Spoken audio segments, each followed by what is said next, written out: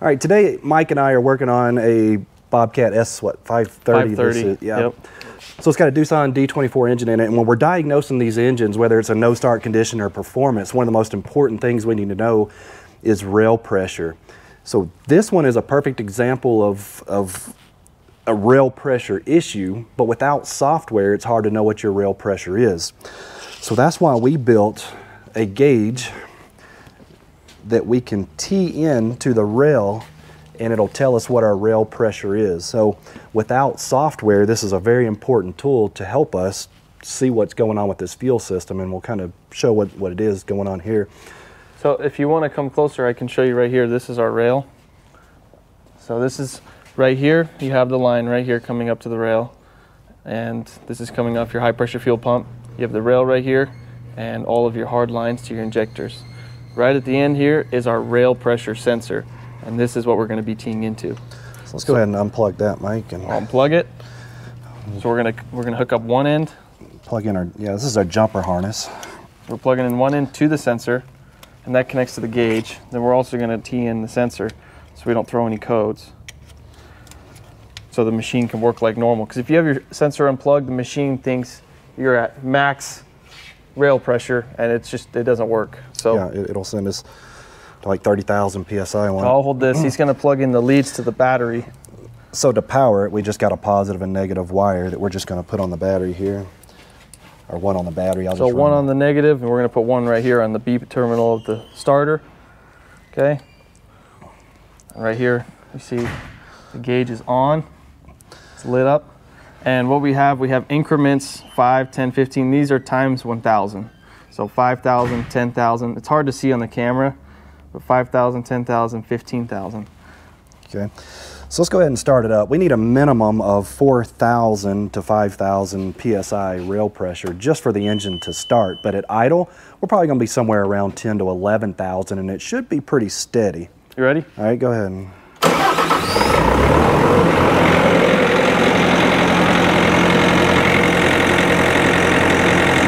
So now we're running, and we're about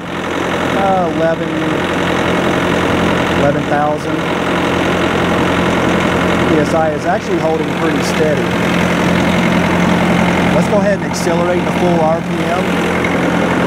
And without a load on the engine, we should be about 20,000 PSI.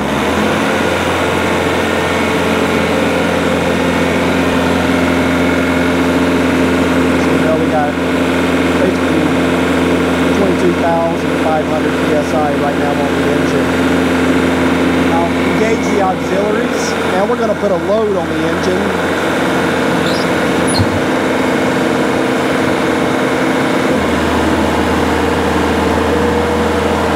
You can see that the rail pressure went up under load. But now we're starting to fluctuate on the needle. Now we're starting to lose rail pressure.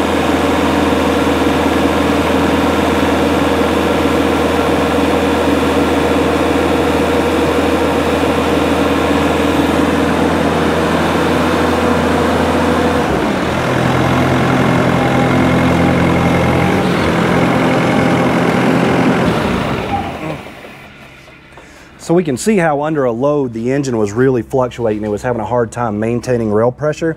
So that's our performance issue we're having. So when we're out working this machine, it wants to try to die off, and it'll actually stall the engine out. So we're thinking that just based off that information that we've got a fuel delivery problem.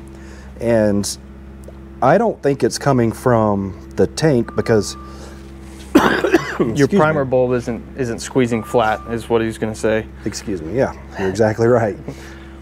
So what does that kind of leave us with? Just a quick guess of what it might be. Fuel delivery. The first thing, I don't know, for me, the first thing I always like to check, because it's super easy and it's what I've been trained to do, is I'm going to check back leak for my injectors. Mm-hmm. If you're not having good rail pressure, one of your injectors could be worn out and you're losing flow, because like you said, this is a low flow, a low volume, high pressure pump, right? It is, yeah. So if even one of your injectors are bad, you're going to lose a lot of flow. You could, as it gets hot, that injector could leak more and more, but at high RPM, we're or creating a lot of flow. So we should be able to maintain that even with a leaky injector, the way it starts and everything. But the first thing I want to try is just a fuel filter. Since it's not pulling the primer bulb flat, it tells me it's not a restriction to the filter. It could just be as simple as a filter.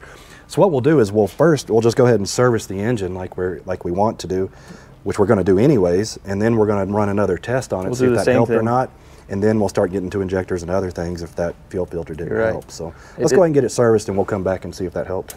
Started up good, so it's, yeah, since it started good. That's how you can tell it's probably not the injectors. Yeah, exactly. Didn't think about that.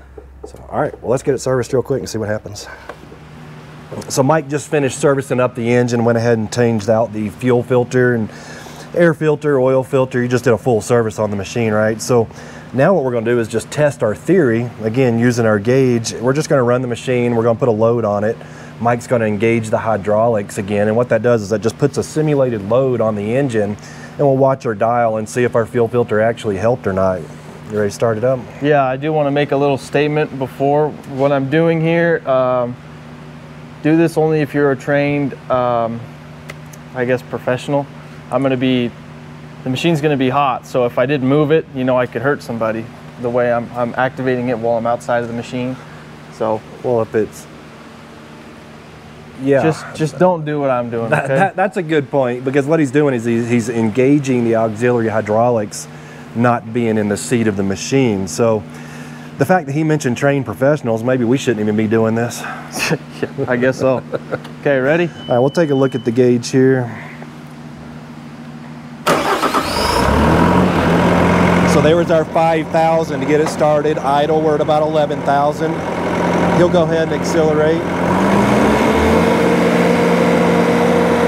21,000, no load. Now it's under load.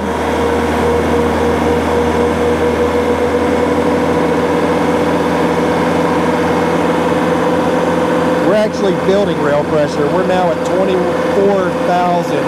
A little fluctuation in the needle, but that's abnormal. What's important is that we're not losing rail pressure.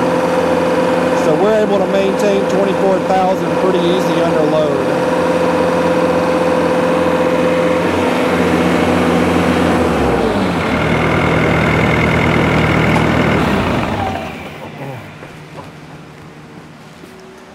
Thanks, Mike. No problem. So that's just a demonstration of our little tool. Man, this thing is just awesome to help us just diagnose the fuel system or just check the rail pressure without having a laptop. Is there any other way? I can't think of any other way, so except we do for have a mechanical gauge. Yeah, we do have a mechanical gauge that we're going to show on the next video. Yeah, you're going to have to crack the lines and tee into it, and it's kind of dangerous if you don't know what you're doing. You saw the pressures here, these 26,000 PSI. Yeah, capable of 30,000 PSI. So this is definitely more safer. The downside is we don't always know that our rail pressure sensor is working or accurate. We had a batch of rails, brand new rails that were coming from the factory with bad sensors in them. I actually just talked to someone on the phone the other day who replaced the rail, a whole fuel system, still couldn't get it started because the rail pressure sensor was bad. The ECU was not seeing rail pressure. So the advantage of it, we don't have to have a laptop. The disadvantage of it is we don't know for sure that our sensor's working. So it could hinder us in that matter. But if we put the mechanical gauge on there, the downside is now we have to take our metal lines off, which we don't like to do. We shouldn't ever have to really loosen or take the metal lines off. So we'll show the mechanical gauge option on the next video or one of the videos in the future, because that is also a good tool to have in your diagnostic toolkit. Any questions, let us know. Thanks for watching.